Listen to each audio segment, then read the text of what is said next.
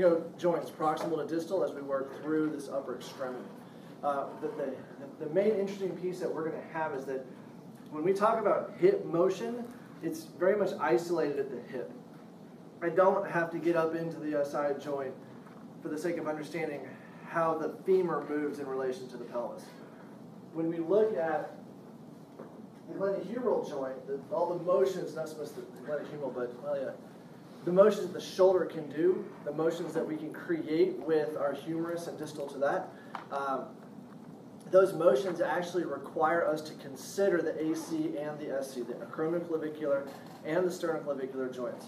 So it's a bit more involved, because to get motion in the shoulder, we have to move the humerus on the glenoid, which is going to create rotation at the scapula, which can only happen with a certain degree of mobility at the AC and SC joints. So there's a lot of little conversations that we have to blend all of this together. This is one of the more, I think, challenging conceptual things, just at least on the entry level, to kind of grasp within this. So let's do this, the basics first, and talk about this joint structure. So again, we've got a clavicle with a convexity that goes in the proximal 2/3, then we go to a concavity in the distal third. Your primary fracture site is going to be that middle third sitting right in here. We have 4 main ligaments that are going to stabilize this acromioclavicular joint. I love this thing. So, unfortunately, only one of them, 2 of them are shown in general, so we have to kind of mentally imagine. The joint capsule here, you've got a saddle joint of the fat end of that clavicle on the proximal side it got its own concavity. And so it's actually goes up to where it can kind of sit like a saddle over that manubrium, that articular surface of the manubrium. Inside there is an articular disc that helps cushion and absorb and create some padding. So saddle joint, articular disc, and then we have anterior and posterior sternoclavicular ligaments. So those are the first 2. And they're really just reinforcements of the joint capsule. They're not unique in terms of being extracapsular or separate structures. They're just thickenings and a reinforcement of those structures. You can get some fun, happy dislocations here. You can get fractures here. Dislocations typically will go either superior or anterior. It is conceivable, and they do happen on times, to where that direct force drives the clavicle posteriorly. You can imagine that if I go in and add in a couple extra structures, say your GI tract with your, and then throw in your trachea on top of that. Throw in, there we go. Your esophagus on top of that. And then all of a sudden we've got, you drive that posteriorly, and it's going to push into those cricotid cartilages. It's going to push into your airway. You're going to feel like you're choking because there's going to be something obstructing. If I take a moment and overlay your nervous and your cardiac system, your cardiovascular structures, you can see how driving that clavicle posteriorly would probably constitute a medical emergency. There's just a whole lot of chance that we're going to damage a whole lot of stuff. So we got to be very careful with that. If you do suspect it, see it, that we get it addressed. Now, it's also, this injury happens to people under the age of 25 more often. Part of the reason because those individuals are involved with sports, a little bit more reckless with their life choices, fun, happy stuff like that. So they get higher risk of impacts that are going to help drive this thing. But if we go a few years earlier and start looking at, say, 16 to 18, right as this growth plate that sits on this proximal end of the clavicle starts, or before it starts closing, then that same force may actually cause a fracture here at the growth plate rather than a dislocation of the joints. The joint may hold, but it's a fractured clavicle you're dealing with. Is that really going to change a whole lot about what we're doing and how we treat this person? Yeah, probably not. We're still going to want to sling and swathe, stabilize to the best of our ability, manage vitals where it's necessary, and get them into the ER so they can resolve it for us. Okay? So our job is largely to recognize the acuteness of it and the need for referral and get them there. So anterior, posterior sternoclavicular ligaments. Let me get some of the distractions up. Cool. Now, next piece we have is something called the interclavicular. So it runs from proximal clavicle to proximal clavicle over the manubrium, helping to stabilize the clavicles from depression. So anterior, posterior, sternoclavicular, and then the interclavicular going in between the clavicles. And the last one is the first of our two tethers. The tether is something that holds it down and in place. We have a costoclavicular ligament that goes from the first rib up to the clavicle, helping to hold it down. So the clavicle is kind of unique in that we have two joints, and there's one muscle that attaches to that bone that assists moving it at all. So for all of the motions that it does, elevation, depression, rolling forward, protraction, retraction, all of that's created by distal movements. So the only muscle that we really have that stabilizes this is the subclavius. Stabilize is the wrong term, but moves it actively is the subclavius.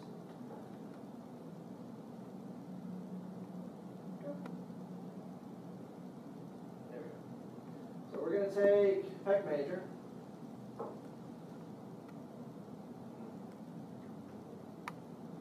Or not. Take pec major.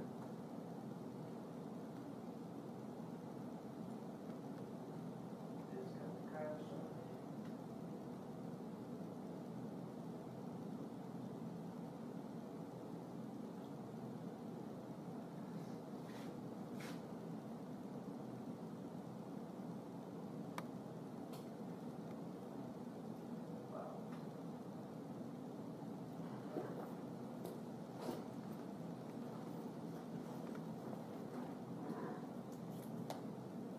Alright, we'll come back and show you an aspect picture of that.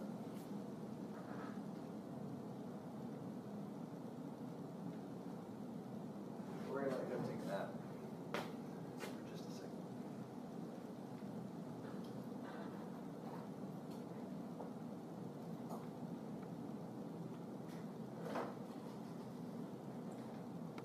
Okay, so sitting up underneath here, and you'll see the origin and insertion points. It's the subclavius muscle, where that blue is, well up underneath, it just runs from that first rib up under to the bottom of the clavicle, helping to pull it back down.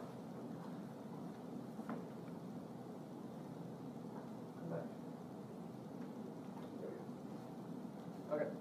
So, moving distal to that, we then get to where that clavicle begins to flatten itself out. We have the distal end towards the acromion, and in that end it gets very flat. And that flat end articulates kind of a side-by-side gliding joint with the acromion. So what bone is the acromion on?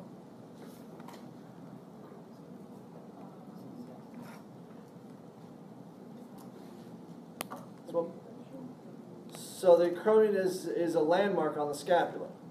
Okay? So you've got spine of the scapula,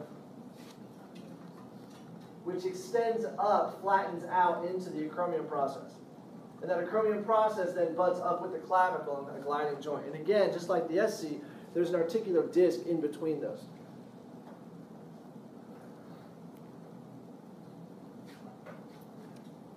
Now, the principal ligaments we have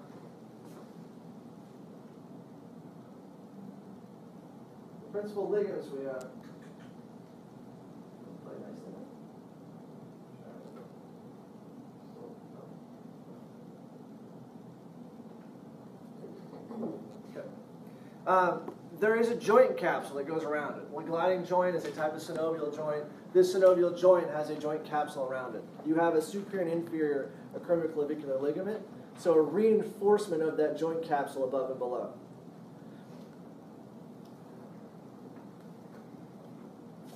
Now if I come back and I take a cord, say a computer kit. You hold one end, I hold the other. I don't care how hard I pull against you, we still don't have the leverage to resist an up and down motion. Right? So from that, you understand that that clavicle, when it elevates, when it depresses, the acromioclavicular ligaments, superior and inferior, really don't have the leverage to do us any good there. So those don't make up the principal stability holding that clavicle in place. So whereas you have that acromioclavicular ligament, which in large part is the joint capsule, it is the joint capsule with reinforcements above and below. If you get a peek of it from underneath, you'll see that we have a couple ligaments going directly up under the clavicle from that coracoid process. So that's giving me a distal tether holding it down. So if I have the injury of a separated shoulder, an AC sprain, then it's damaging, yes, the acromioclavicular joint, so the ligament itself. But it's actually more specifically getting into this coracoclavicular ligament that goes underneath. So if I damage that, if I stretch that, then it limits my ability to hold that clavicle down. It's going to want to elevate. So take that into consideration when you have somebody who comes in for an eval with a separated shoulder. Grade 1, no real visible damage. Grade 2, we've stretched it enough that there's joint play. So you get a really kind of cool, fun feature. It's called the piano key sign. So you can come up and you can push on the end of that clavicle like a piano key. And what happens when you push a piano key down? It pops back up. So you can play the clavicle like a piano. You can push it down, let go, it'll pop back up. Now, that largely means that this is damaged and this is damaged. You get to a grade 3 and this is ruptured and this is mostly ruptured. Grossly unhappy. So there's taping ways with Leukotape, other tapes that you can apply a downward pull to help hold that clavicle down. It reduces a lot of that tension, a lot of that pain. Now, a unique piece between both of these joints is that for all the weight of the humerus, of the scapula, and all the muscles that support them, the only principal bony osseous connection to the axial skeleton that we have is through these two joints. So with an SC injury, a clavicular injury, clavicle injury, or an AC injury, we've damaged the support to hold that limb up. So they're going to present to you carrying the weight in their opposite arm because it hurts to let it hang. It feels better to hold it here. These individuals, you're going to want to put them in a sling to where it's holding the weight of the arm across the neck rather than through that clavicle. Now, clavicle fracture, again, how is that person going to present differently than just an AC or an SC sprain? So we're going to lean our ear towards it, but look away. Why? Why is that frequently their body positioning when they come to you with a clavicle fracture? Less pressure. Less pressure. What's the pressure coming from?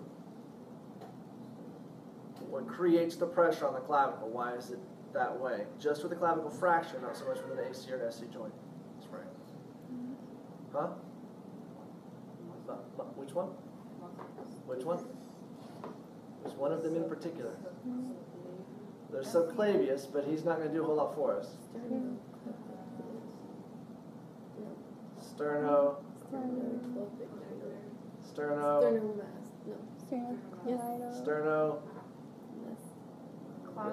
Cleidomastoid. Sternocleidomastoid. SCM. We're in there, right?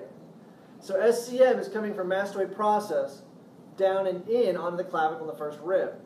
So if I'm using it, it's pulling on my clavicle because that's its action point. So we're going to shorten it, take the pressure off of it, and then cradle that arm, and that's a pretty good indication that you've got a clavicle fracture. Good so far? All right, now, coracoclavicular ligament, you'll notice there's these two bands. There's two separate parts. So from it, we have a trapezoid and a conoid part.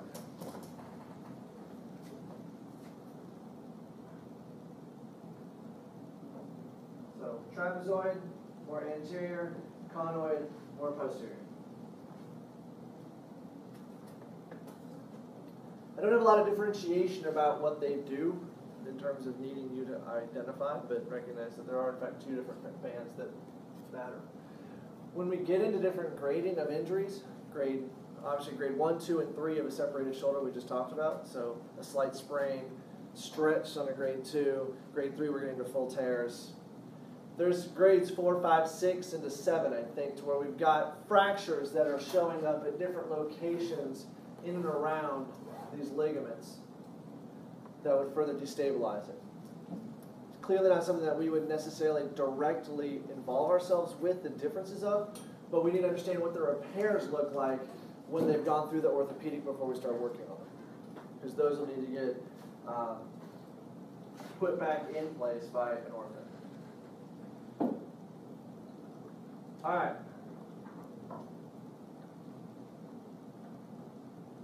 So next ligament, continuing off of the coracoid process, since we made it that far, this is the coracoacromial ligament. So what's unique about that ligament?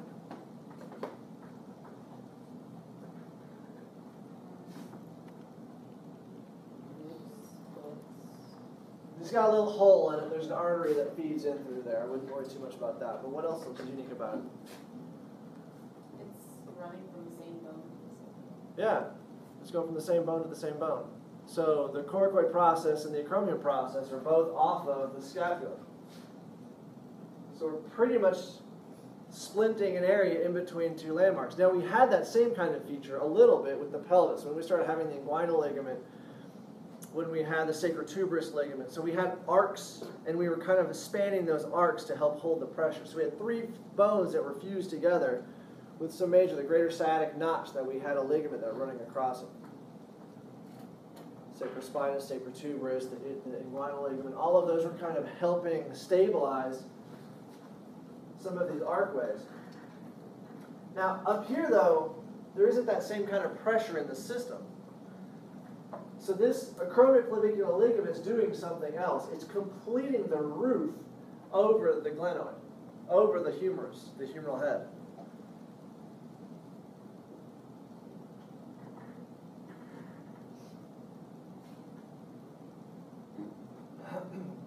So let's finish with the ligaments of the glenohumeral joint. We'll go back into the motion of the joint to help understand why that's important.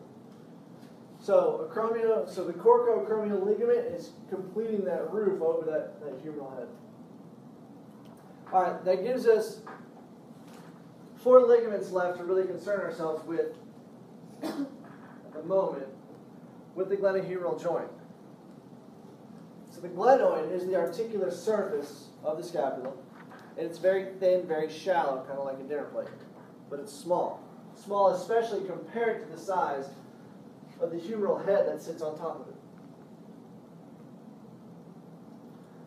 of it. Principal ligaments we have, off that coracoid process, the coracohumeral ligament is going to band over the supralateral portion, which is going to limit our external rotation and limit our horizontal abduction.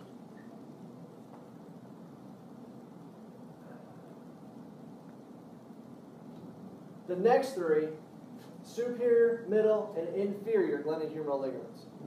Superior, middle, inferior glenohumeral. And again, those are as well more of just reinforcements, thickenings within the joint capsule.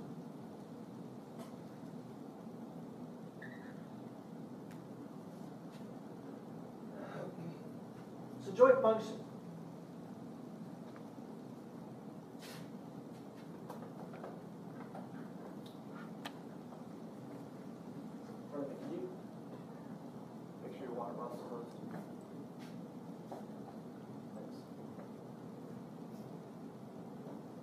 Water bottle. That's rolling.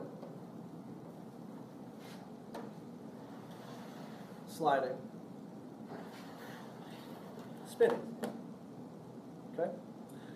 You're getting the humeral head on the glenoid, and I can roll it, I can slide it, and I can spin it. Now, any given synovial joint is going to do the same basic things. I mean, any two articular surfaces that rotate about an axis are going to have the same needs and demands, well, the same needs and abilities to do each of those motions at different levels. The unique architecture of the joint is going to help drive that. But the rolling and the sliding inevitably will be done by pretty much any given synovial joint because they're all arc-based. They're all rotating about an axis. What's different between roll and slide?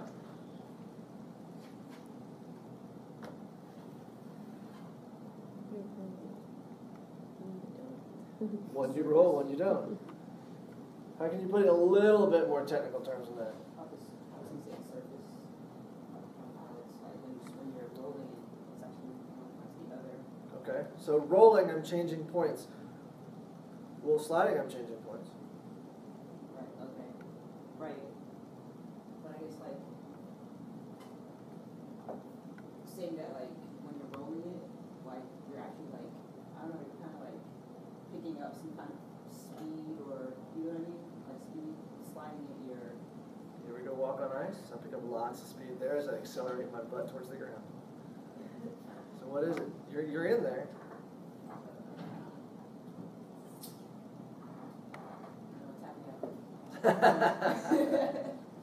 The photo friend.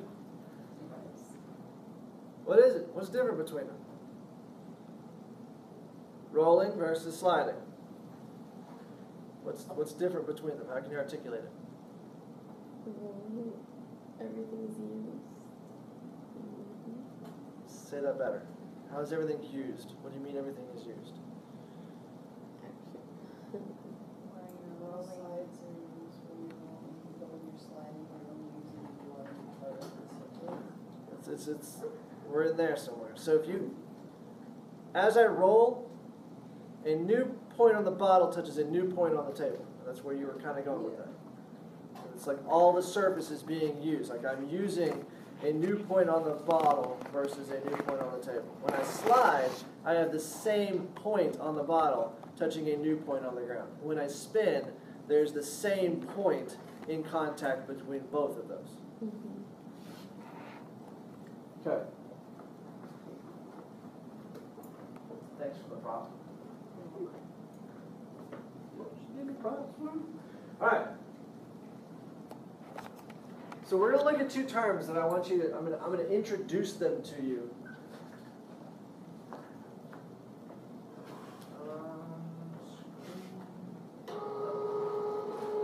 I'm going to introduce them to you now. When you get into rehab, you're going to play with them a whole lot more. So we're going to get into a process called, or a treatment called joint mobilization. So to understand how to work with joint mobilization, and to understand back at this level what these ligaments do, we have to understand a little bit more about how joints move. Okay? So we're going to have a term called osteokinematics and arthrokinematics. So the movement of the bone versus the movement of the joint. All right? Now, if I take the ball of the head of the humerus and I abduct, that is actively trying to roll upwards. The problem we get to is that we have a small little glenoid, big humeral head. If I roll, I'm going up and over the top of it. So protection number one we have is this roof that we've put in. So there's a limit, something physically blocking that motion, which creates some issues. That means it would restrict my ability to move up because it's going to get blocked and prevent that motion. You don't even feel it, do you? So the next piece, though, as we roll up, it gets blocked, and to prevent it from rolling over the top, it has to slide down. So both things are happening at the same time. As I roll my arm up, as my osteo goes up, the joint itself is sliding down to maintain that adequate positioning. And you'll find that's not always the case. One is convex surface on a concave. So a convex humeral head on a concave glenoid. And in those times, my osteo will be opposite of my arthro. This is, again, to a point that you're going to play with this more in rehab. So it's more of that introduction. But to understand what these ligaments do, you can understand why. If I horizontally abduct, if I go this way, my arm is going back. Where's my humeral head going? Where's the joint itself going? It's going anterior. Because it's trying to roll backwards, but it has to slide forward. So if I need to go in and have somebody who has restrictions in their joint, in their humerus, in the glenohumeral joint, and they can't abduct well, typically we need to look and consider the inferior glenohumeral ligament as being a culprit. Because it would be preventing the downward slide to let my arm get up. Kind of sort of makes sense?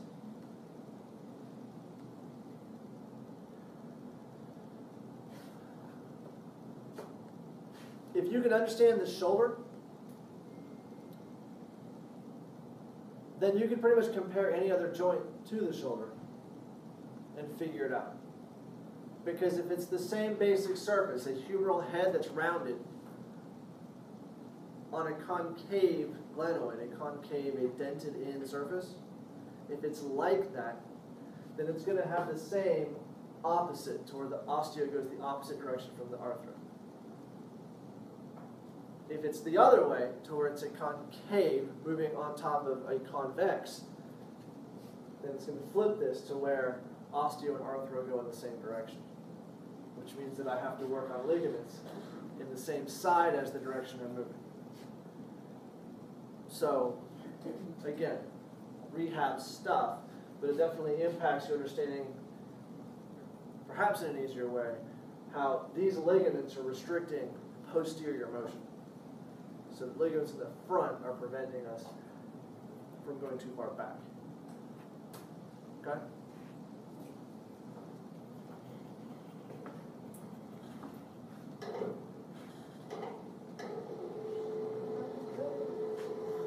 Okay, so what have we done so far?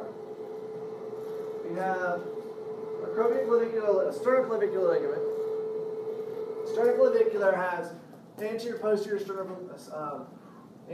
sternoclavicular ligaments for that joint. We have the interclavicular ligament that stabilizes compression, and then we have the costoclavicular ligament that gives us some stability against too much elevation of that clavicle. Underneath, we have the subclavius muscle, which I can show you now. So much faster.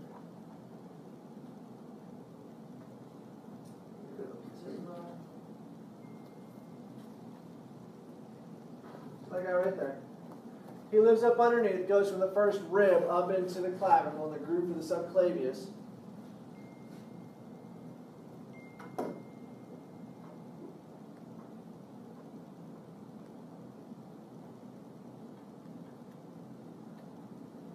Helping to pull it back down. Then distally, the acromioclavicular joint, and that joint is stabilized by the acromioclavicular ligament,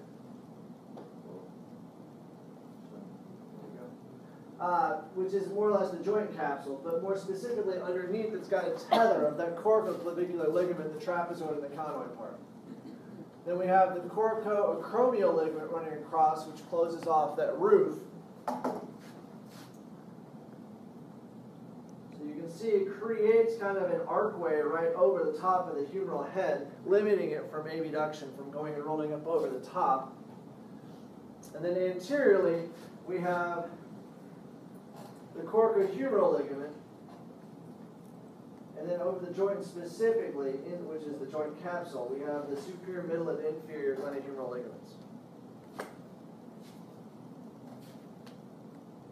Cool. That's the vast majority of what we need for ligament structures. Now let's talk about how this thing moves. Because again, when we talk about shoulder motion, we have to include a conversation that gets into understanding the all three joints as they work together. And we need to add in kind of a fourth articulation as well. So we have this, what we call the scapulothoracic articulation.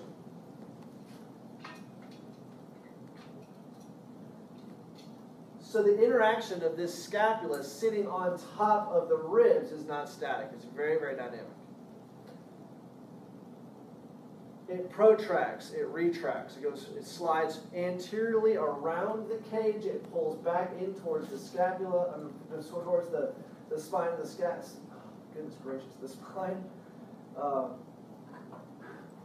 It's going to elevate and depress. It can tip forward, like when you roll your shoulder forward, it's tipping anteriorly. So there's a lot going on here. But this is created by, well, initially, it's created a lot by the humeral motion pushing on that glenoid, pushing up into that coracoacromial arch, that coracoacromial ligament. So as I move my shoulder, it reaches up and pushes on that glenoid. When it pushes on that glenoid, it creates a rotation. So if I want this to go up, if I keep pushing it, it's going to keep rotating it. And that is in turn going to put pressure on my AC and my FC joints. So let's break that down for a second.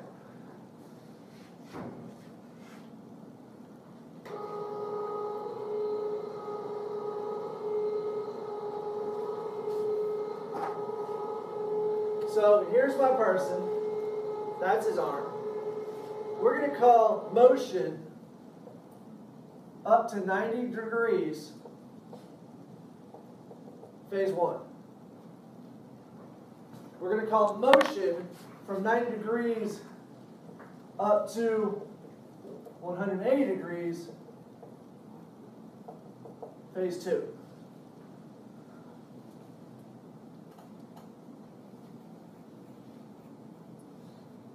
So you remember the breathing chart that was like this plus this is full vital capacity.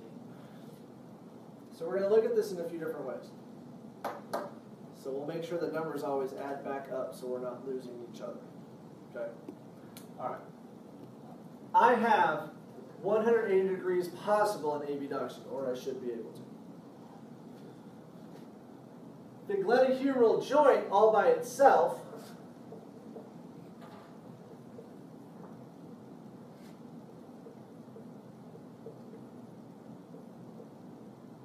has 120 degrees.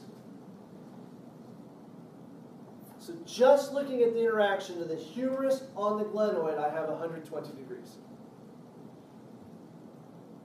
Total. The rest of that motion, if it's only going up to 120, is provided by the scapula rotating.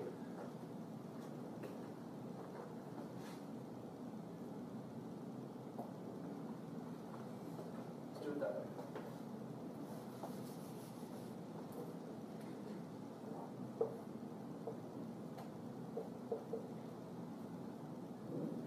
So this glenohumeral, I can get 120 out of it. The rest of that 60, 120 plus 60 equals 180. The rest of that 60 comes from this rotating 60 degrees.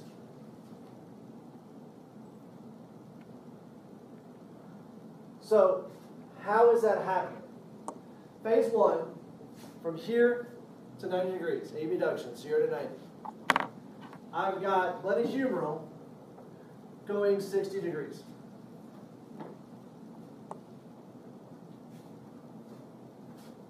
I have scapular rotation going the other 30.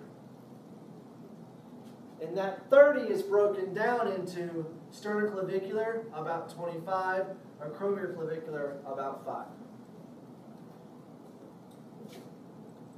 So as that scapula torques initially, starts rotating, it's the SC joint here that gives me the leverage, the elevation of the clavicle to allow the scapula to rotate.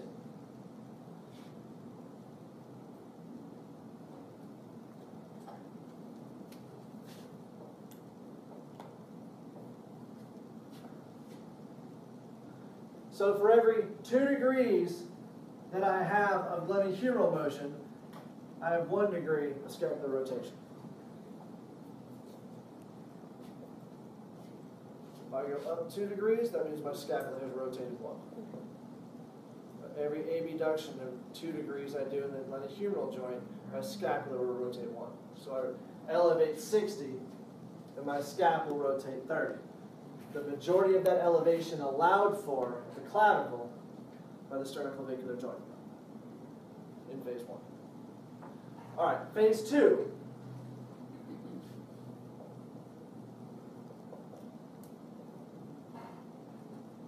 Anybody want to guess how much motion my glenohumeral is going to give me? 60. Because I have a total of 120 and I've already gone 60, I get the other 60 in phase 2. How much scapular rotation should I have then? 30. Because I have 60 available total and I've already used 30 of it. So there's the other third. So nothing major difference at this point. The big difference is where the scapular rotation comes from. Because the sternoclavicular joint is about maxed out. It only gives me maybe 5 more degrees, maybe. That really depends on the sources you're looking at. The acromioclavicular gives me the rest.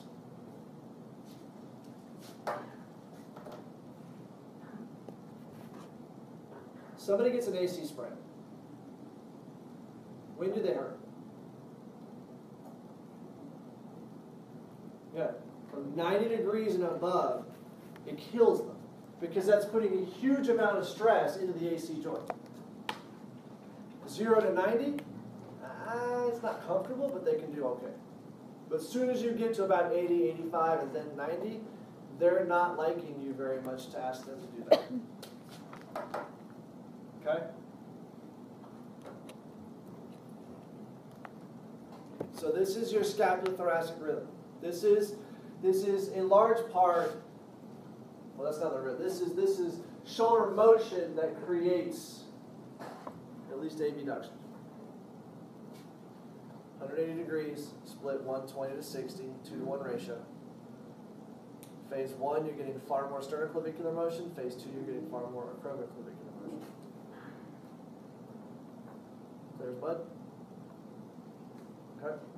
Deal with this tonight, please. So when you come back in next class period, this doesn't feel quite so foreign.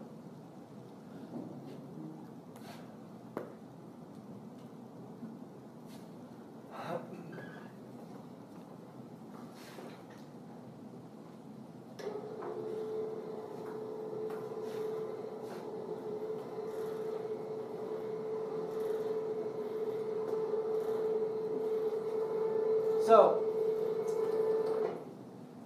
the inferior glenohumeral ligament, we'll just point him out at this point, is actually 2 separate bands that kind of cradle underneath the humeral head. Where that humerus kind of looks to sink by gravity, it kind of holds on to it, kind of like a hammock that just lets it settle against it. Now, a unique piece about the joint structure of the humerus, of the glenohumeral joint, is what we have inside. So, this ring, much like we had with the acetabulum, is a labral ring. So it's a cartilaginous ring of sorts that deepens the socket that we stick the humeral head in. But it's pliable, so we can reach up and it limits its motion, but without being rigid. When we did our palpations on the neck of the scapula, we came up from underneath on the lateral border, right up into this location up in here, which was the infraglenoid tubercle. What muscle originated there? So we were coming up from underneath to get up into here. What muscle was that underneath there? Triceps brachii, long head. So the lateral and the medial head are on the humerus itself. The long head's the only one that crosses over. So good. Triceps brachii comes off the infraglenoid tubercle. There's also supraglenoid tubercle, which sits right here at the top of the glenoid. And you'll see how there appears to be something projecting off of that. So when we get into the shoulder momentarily, when we get into musculature that drives and moves the shoulder, this is the long head of the biceps brachii. It actually inserts into the labrum, which goes into the supraglenoid tubercle. Where else have we seen something like that?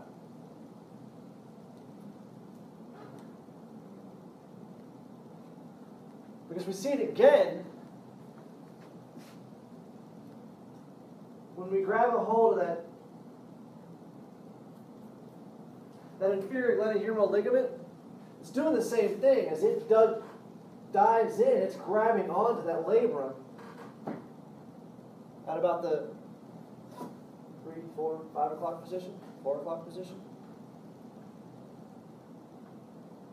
So we have ligaments that grab in the labrum. We have a muscle tendon that's grabbing in the labrum. What was the unhappy triad? How does that happen? What's the mechanism by which that happens? So, deceleration. I plant. I internally rotate and adduct. So my knee drops in with rotation as I'm slowing down, putting a tremendous amount of force into it. ACL is probably going first. That rotation is going to take my ACL. So if I take that ACL out, it's going to increase that valgus stress. That valgus stress is resisted by what? MCL. So we're going to do the MCL. How does the meniscus get involved? It's like, my buddies, no! Yeah? It's easy enough. How does the MCL get involved?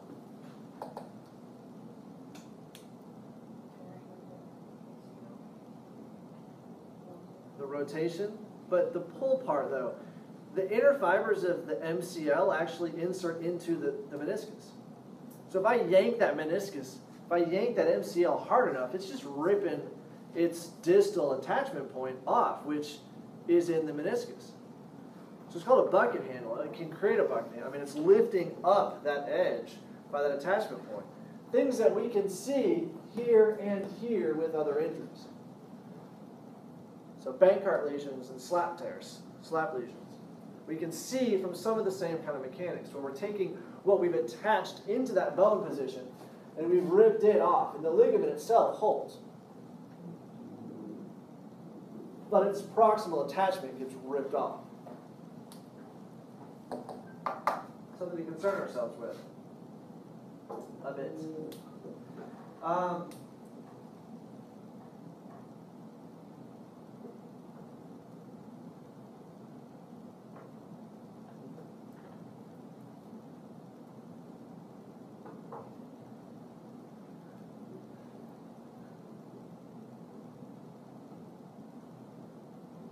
All right.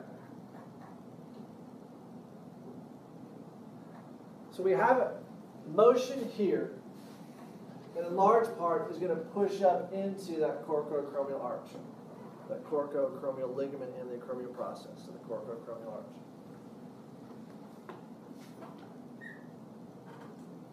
That fun little archway right there. So we lift up, it pushes on that glenoid, pushes on that acromial process, and that's going to create some upward elevation, some upward rotation of the scapula that way. The bone is clearly not just hanging out in space. So it's got a lot of dynamic attachments that help stabilize it. So there's 6 muscles that are scapular stabilizers. So it's time to add those in. So the muscles that we need to cover, we're looking at the muscles that act on the scapula, not acting from the scapula.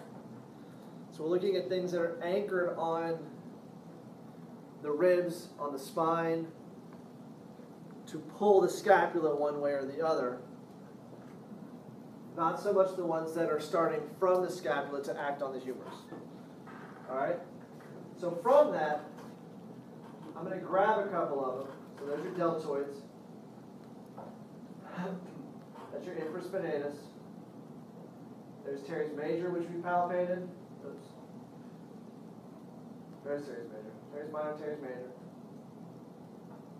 We're going to hide all those away. Latissimus dorsi, big guy. Hide him out of the way. And it leaves us with a clearer picture of what we're dealing with. For scapular stabilizers. What do you see first? So trapezius is going to be the most superficial. So trapezius muscle is going to be the most superficial. What's the origin of the trapezius muscle?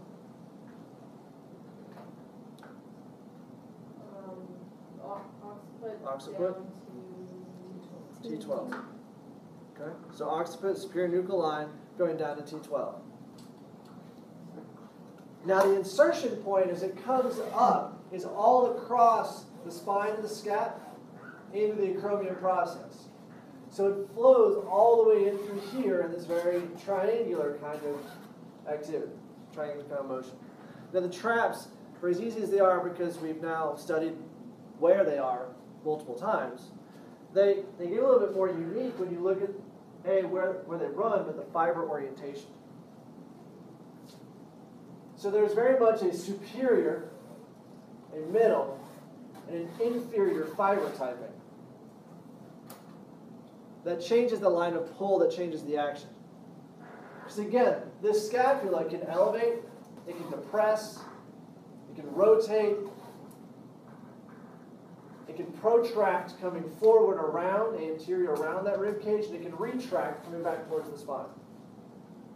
Quite a bit that it can do. And these traps create a lot of that motion. So the first of the 6 muscles is really kind of dynamic.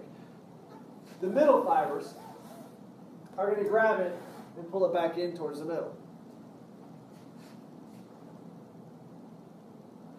They also have the capacity to somewhat downward rotate to where if they pull and it's elevated, it can help rock it back downward. My superior fibers are going to give me elevation, but they're also going to grab on to the spine and the acromion and pull it upwards, pivot it upwards to rotate it superiorly. So it's going to give me elevation as I go up. The inferior fibers are going to have some of that same line as they pull on this end. It's going to assist some of that elevation, that rotation. And then it also is clearly going to give me depressions where it pulls it back down. So, trapezius does a lot based upon which fibers are firing. It does elevation and depression, does upward rotation. It does retraction from the middle fibers in towards the spine.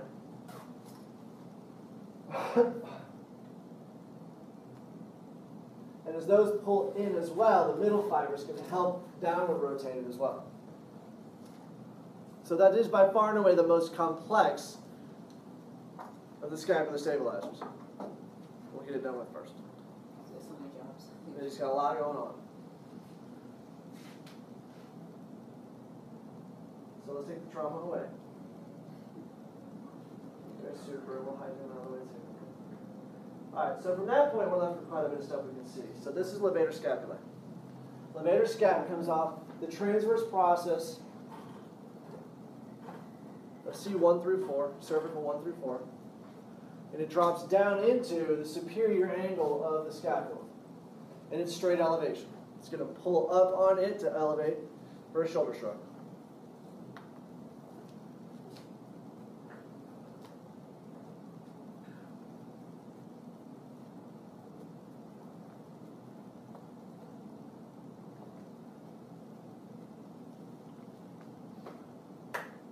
Next pair, so that's number 2. Numbers 3 and 4, we have rhomboid minor, rhomboid major.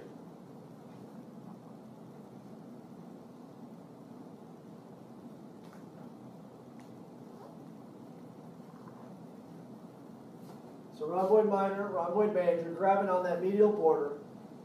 and they're going to retract in towards the spine. They also have the capacity to pull that medial border to where it helps pivot as well back down, to where it rotates it downward.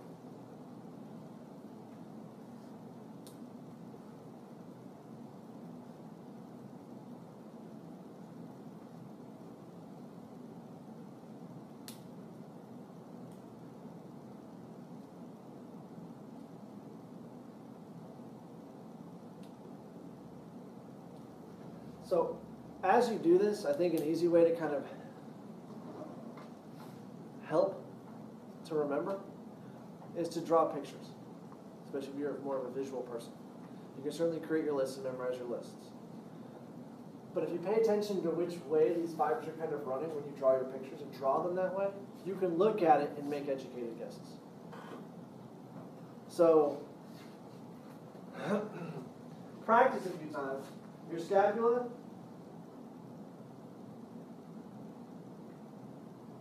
is just pretty much two triangles. So you draw a big triangle with a line coming up to bisect. Then you're going to go levator scap, rhomboids. Trapezius is going to come up and in into the spine. So that's 1, 2, 3, 4 of the muscles that we have.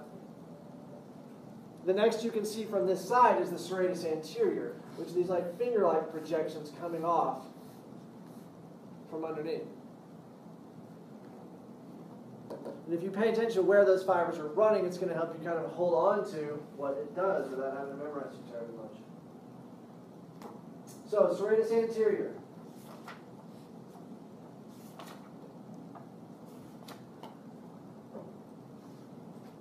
Serratus anterior is inserting, and this is the one tricky part because it's hard to see, but it's actually inserting to the anterior portion of the medial border.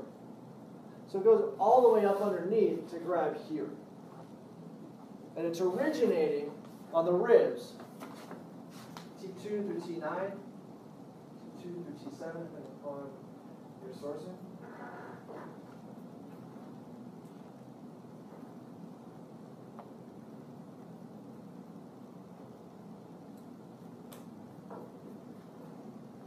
So it's coming off the... I broke it.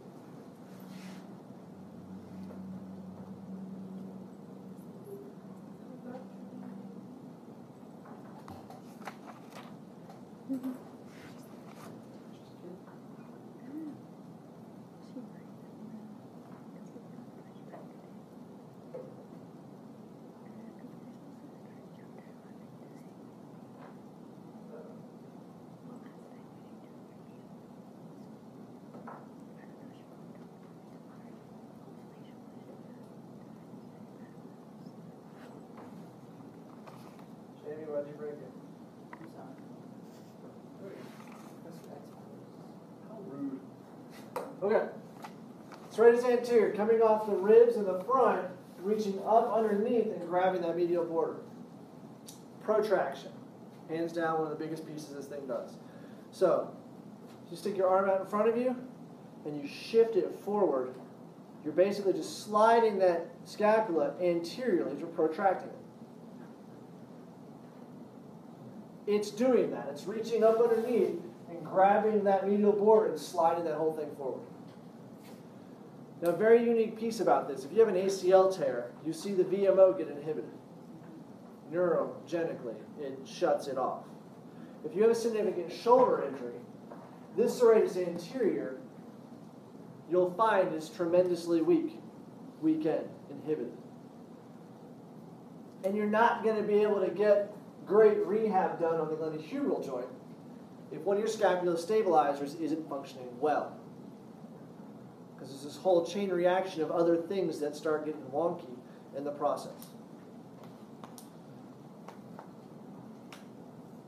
One other piece that's helpful and indicative of strength, activation, weakness of serratus anterior is called scapular winging. So if I look at this guy, and this is grabbing on this medial border, right in through here, then it's actually pulling that medial border in towards the thoracic cage. So if you have somebody do like a wall push-up, as they shift back, it's called scapular winging, to where that scapula elevates off of that thoracic cage, which is indicative of a serratus anterior that's not strong enough or activated enough. The more active that is, then the less winging you'll have. People that wing a lot, when we go through and have them go in this position, that scapula pops way off, or allows you to get way underneath it because it's not doing its part to hold that medial border in. All right, last muscle. We go to the anterior to the front. We're going to hide pec major out of the way. We're going to see a little dude from 3, 4, and 5 of the ribs going up into the coracoid process called pec minor.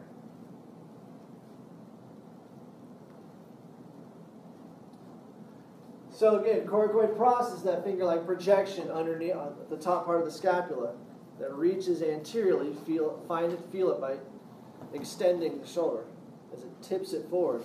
Well, to extend, this muscle is grabbing it and pulling it, tipping it, pulling that top portion anteriorly. So it grabs it, it leans it forward to where that inferior angle comes up off the body a little bit. Trapezius, rhomboid major, rhomboid minor, levator scap, serratus anterior, pec minor. 6 muscles of scapular stabilization. Recognize that this coracoid process right here has got a lot of junk attached to it. We have coracoclavicular ligament, coracoacromial ligament, so trapezoid and condylar point part of coracoclavicular, coracoacromial, coracohumeral, so 3 major ligaments. Pec minor inserts into it. This is short head of biceps brachii. This is coracobrachialis. So you've got 3 muscles and at least 3 ligaments. If you want to split coracoclavicular into condylar and trapezoid part, then you've got as many as 7 things. Man, if that doesn't sound like a select all that apply on the test. Hint, it will be a select all that apply on the test. Okay, just making sure we caught that. Need to be too subtle. So it's just a major landmark that has a lot of significance for a lot of shoulder stability and mobility. Doing okay so far? Yep. I guess. All right, so let me walk you through a chain of events real quick. Serratus anterior gets inhibited. It's not doing its job. What do we have a weakness in? Anybody here have a shoulder injury? Yep. Like still bother you? Yeah. Come here. Guinea pig, get up here. All right, so what kind of motion is serratus anterior isn't working right are we going to see a problem with? So lie on your back, please. Which shoulder? Right. Right on. Okay, cool. So yeah, we'll do that first. So protraction, right? So protraction, shoulder punches. Okay, punch up, hold it, don't let me push it down. She's squirming. All right, side to side. Shoulder punch up, don't let me push it down. Notice she doesn't kick her legs up fighting you so much. Slight inhibition, slight weakness, probably so. So what happens if that's slightly weak? Roll over your stomach. All right, so we're going to take this arm, we're going to slide it up. Look for some scapular winging. I can probably get underneath. Turn the cup. If I go to the other side, have her tuck up. Actually, I can get into that one a lot easier. There's a reason for that. So serratus anterior isn't working well. That medial border isn't being pulled in. So something else has to do that work. You want to take a guess as to what has leverage to pick up the slack of serratus anterior and holding that medial border into the thoracic wall. Doesn't have a great line of pull to do it, but it tries.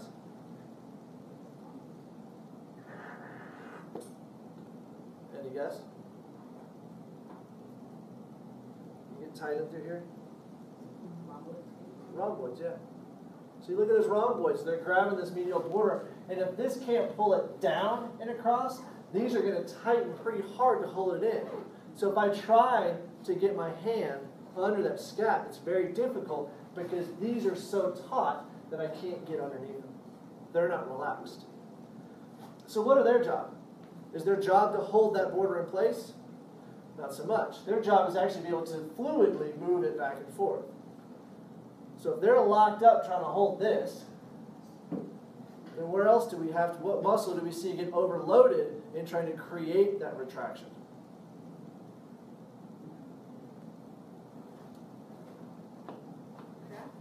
Traps. So we put the traps back on. So if the rhomboids are completely locked in this area, because serratus anterior isn't doing what it should, then my traps are going to be firing way too hard. So a place that we see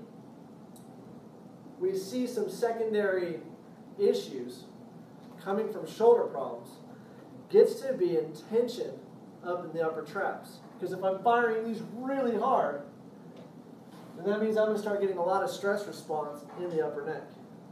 So right up and through there, you get a lot of tension in there? Yep. Yep, right there. So all of a sudden this is indicative of tight rhomboids, which is indicative of a serratus anterior, which isn't firing, which probably comes from that shoulder injury. It's all like stabilizers. So it's all that kind of connection. So if we inhibit one because of a shoulder injury, we're going to see a chain of events that's going to start throwing off, and it's called scapular dyskinesis. Kinesis is movement, dys is problematic, painful, dysfunctional. So scapular dyskinesis is that scapulothoracic articulation failing. And then I have you try to do things like, oh, I don't know, swim. Or I take baseball pitchers who have to go and throw 85, 95, 105 mile an hour fastballs. Yet my scapula is not stable. And those problems aren't going to go away. So with my case, because I know Amputation. Good. Yeah. You'll never have pain there again. My Except for ghost guys. acromion is shallow. Okay? So like would that also contribute because like there's like I don't know. I mean, it could, but I think we're still looking more at like a dynamic stability of the scapula. I think if you actually went, even if you have that shallow acromion, that's going to cause more of an issue with potentially supraspinatus. It's going to the subacromial arch a little bit, but it's not going to impact. It might impact your AC joint some, but I think that dynamic stability here should still be able to be reclaimed.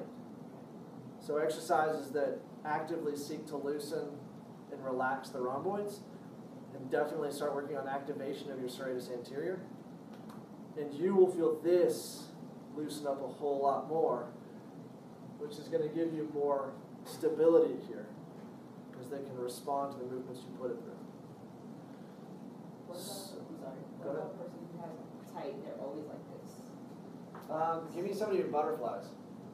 So they're always coming here to pull in and across, and they get those rounded shoulders. Yeah. They're really tight in through here. Or guys that go in the weight room and they only ever do pecs, pulling in, and bicep curls, so it's just anterior compartment, and they're rolled way in. I mean, yeah, it's going to cause a lot of stress and strain. So you're actually going to have a weakness within the rhomboids because they're probably pulled outside of their normal working range of motion. So they get weak and inhibited as they get more rotated and stretched. Yeah. So you need to work on getting strengthened and a lot of retraction. And you'll find the other piece is that a lot of people miss the fact that these lower trap fibers, people talk to you about have good posture, put your shoulders up, and you're like pulling them back, like hold your scapula together, your shoulder blades together. Well, actually it's more pulling from the lower traps down that does all of that for you. So if you pull those lower traps down, trying to focus on pulling that inferior angle, tucking it in, rather than pulling back, it's actually a bit more comfortable in terms of less awkward. I mean, this feels really awkward. like I'm trying to pronounce my chest to the world. This feels more like it's just, it's a bit more neutral, natural.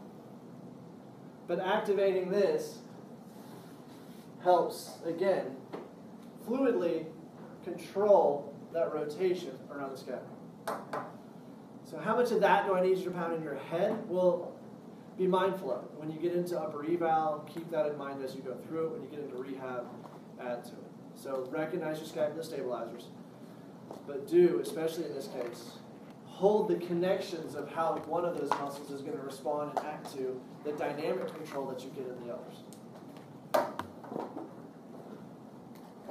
Is it? Fun stuff?